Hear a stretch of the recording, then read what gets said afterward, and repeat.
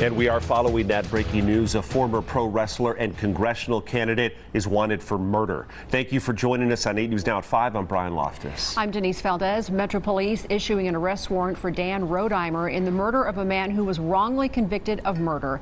8 News Now investigator Kyle Payne joining us now live with these new details here at 5. Kyle? Denise, Brian, I just got the arrest warrant and it fills in some more details. The warrant says that Christopher Tapp offered cocaine to Dan Rodimer's daughter during a party. Rodimer confronted him and then walked away. Later, he attacked Tapp, hitting him, and Tapp hit his head on the table. Witnesses also said Rodimer continued hitting him in the head and body, and Tapp was not fighting back. My wife and I got into an argument.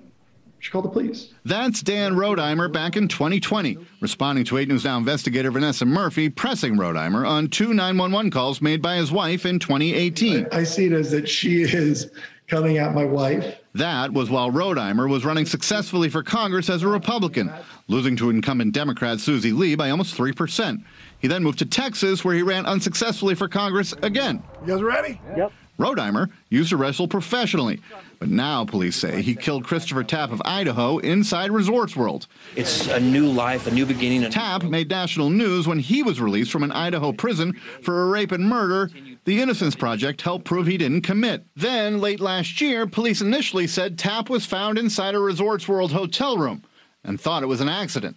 Tapp died 6 days later, but the Clark County coroner ruled it a homicide, saying in this report he died as a result of blunt force trauma to his head. Investigators eventually learned Tapp was involved in a fight inside that hotel room.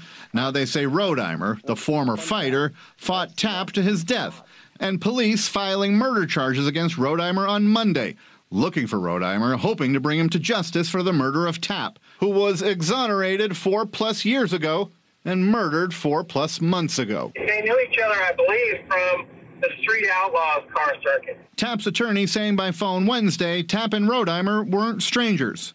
Now the attorney driving from Idaho to Las Vegas with Tapp's mother. You know, the fact that we got him out of prison after 20 years and 58 days, only to be faced with this tragedy, it's just incredibly hard to deal with, and we are working through it the best that we can. If arrested, Rodimer will be charged with open murder and held without bail. We'll bring you those new developments as we uncover them. Reporting live along the world-famous Las Vegas Strip, Kyle Payne, 8 News Now. Kyle, thank you. Now, any tips on this murder investigation can be given anonymously directly to Crime Stoppers. That number on the left side of your screen, 702-385-5555. You can submit those tips online and remain anonymous.